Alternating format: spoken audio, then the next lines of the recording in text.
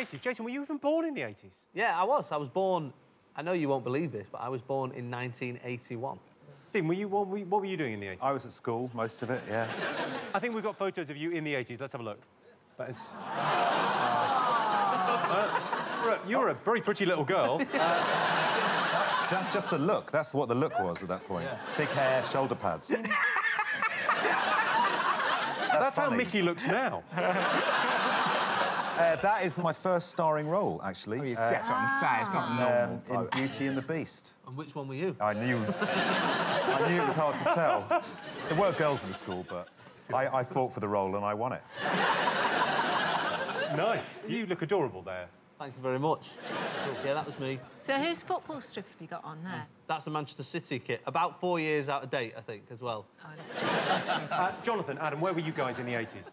I was at school. Jonathan, why don't you smile like that anymore? But back then, I think what's weird about that is there was a photographer who was a really very, very popular photographer. Whenever you took a picture, you'd go... All right. But you weren't allowed to actually lean on your hand because he said it changed the shape of your face. So you couldn't actually go like that. So you sort of go like that.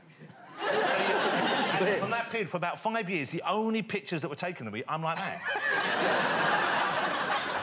You were at school, Adam, during the 80s? Yeah, very much so. You were clearly a nice little boy. I was out of my mind on tequila at that point. I was on holiday and I just discovered tequila sunrises. Wow. Micky, Carol, let's have a look at you. Well,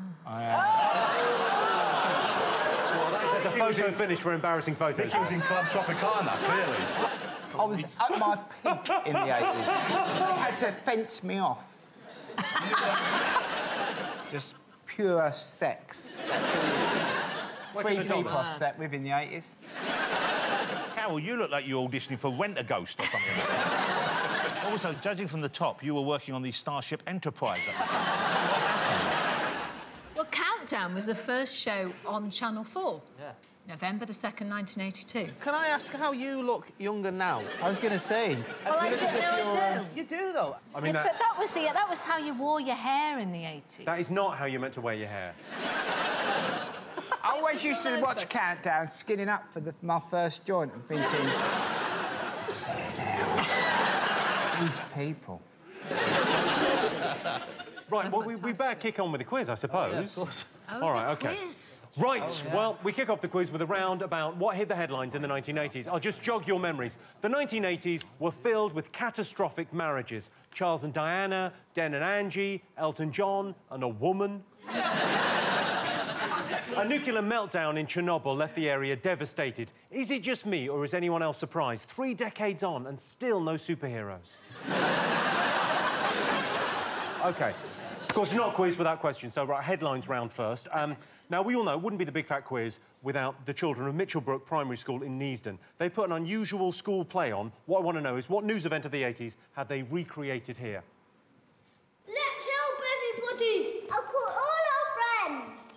Ring, ring, ring, ring. Hello. Yes, we will rock you.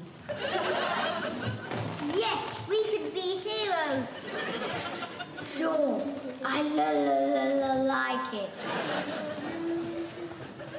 They said yes. Yes. Hello, Wendy! La la la, we're feeling no one.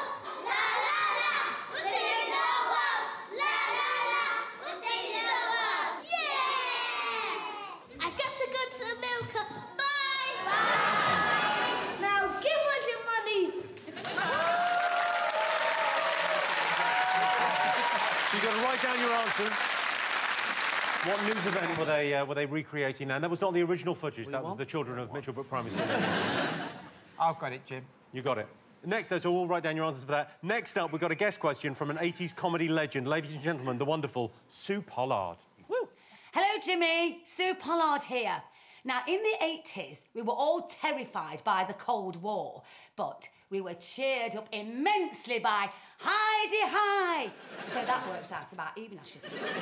But what nickname was given to Ronald Reagan's plan to build a new defence system in space? So, Sue wants to know what nickname was given to Ronald Reagan's anti-missile system. You got to write down the answer.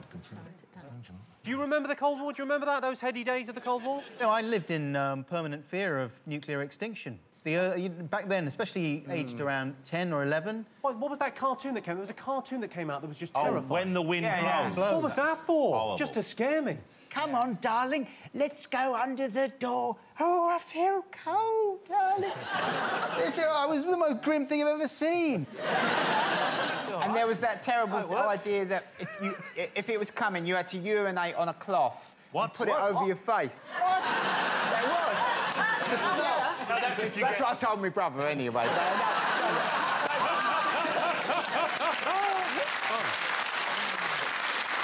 OK, next question. In 1989, David Hasselhoff performed his mega hit, his words, not mine, Looking for Freedom, at a special live gig in front of 1 million people. In which unusual location did it take place? You got to write down the answer. Yeah, doesn't he look lovely there? He looks like he isn't an alcoholic yet. Who's not ended up on the kitchen floor eating a burger? Yeah, exactly. That's not alcoholism. That's getting in too early. Well, back in...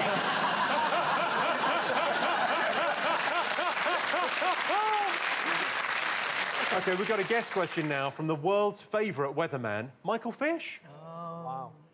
I bet you think I'm going to ask you about that bloody hurricane. Well, I'm not going to do it, and it's actually too soon, Jimmy. 25th anniversary or not, it's too soon. Anyway, in the 80s, we were all told to buy new fridges and to get rid of our cans of deodorant and hairspray. But can your teams tell me why? Michael Fish, if I remember, so he mentioned it there. So he's the one who said there's no hurricane, don't worry about it. And then it come and just ripped half of people's houses off. It wasn't that bad. I know that, you know. But there was, like, people's roofs being blown off their houses. But they should have put them on properly then. I can't take responsibility for people having shoddy work done. It didn't seem that bad to me. I was still in work. What was your job at the time? He was a roofer. I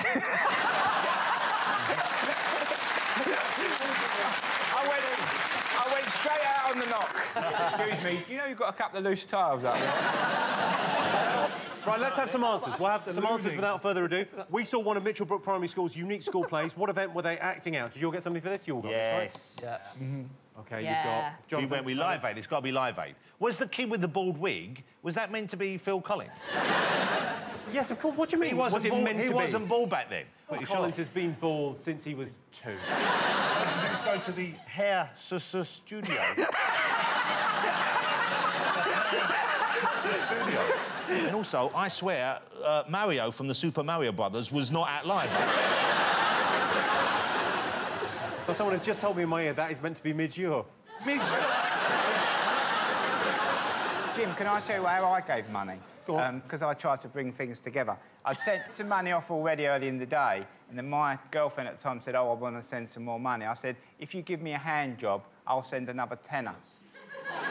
And she did, and I did. And everybody won.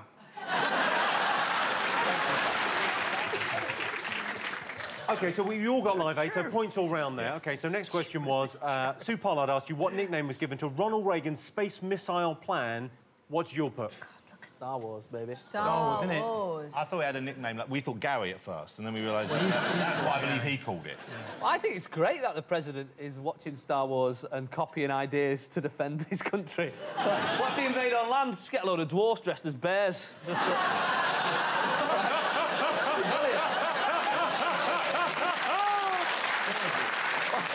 What do you think, Vice President?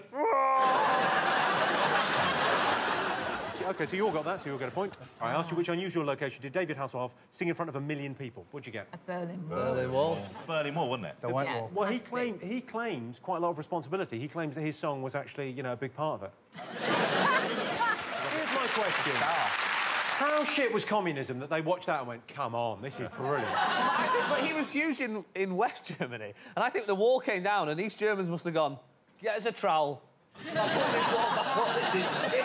It was actually very dangerous, but tragically he was unhurt. And then just shortly after that clip, George Michael came on and sang his new single. Didn't George Michael start the cracking of the wall by just driving straight into it?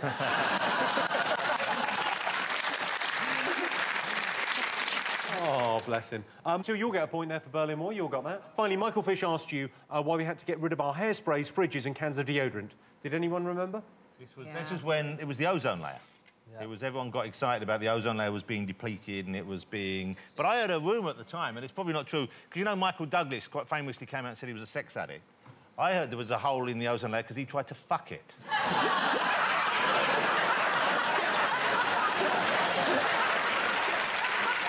Such a lack of care for the environment.